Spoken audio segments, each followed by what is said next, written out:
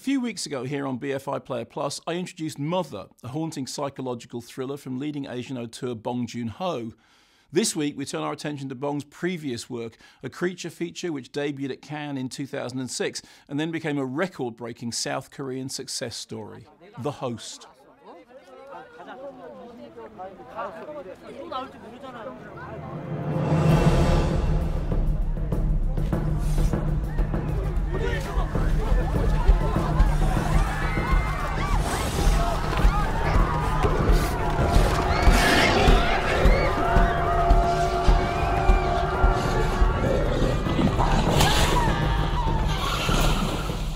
After an American military pathologist orders his Korean assistant to dump chemicals into the Han River, a rampaging monster emerges from the polluted waters to terrorize Seoul. Like the 1954 Japanese monster movie Godzilla, which is also available here on BFI Player Plus, The Host was inspired by a real-life news story. The case of Albert McFarland, a US Forces mortuary attendant in Korea who was reported to have dumped toxic waste down a drain leading to the Han in July 2000.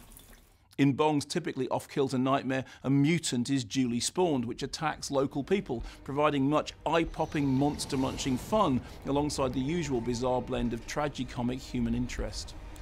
According to Bong, inspirations for The Host range from a childhood fascination with the Loch Ness monster to an admiration for M. Night Shyamalan's alien invasion oddity Signs, making this a genre-defying treat.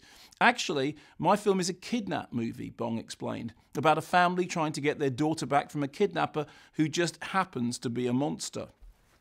Behind-the-scenes tales of Bong and his crew facing an ungodly stench whilst filming in the Han sewer system add to the film's strange charms, the director happy to get his hands dirty and his shins bloody in pursuit of the perfect shot. He really is a remarkable filmmaker whose supremely slippery work can make you laugh, cry and scream, often all at the same time. With Bong's latest Okja having just premiered at Cannes, what better time to revisit his biggest box office hit?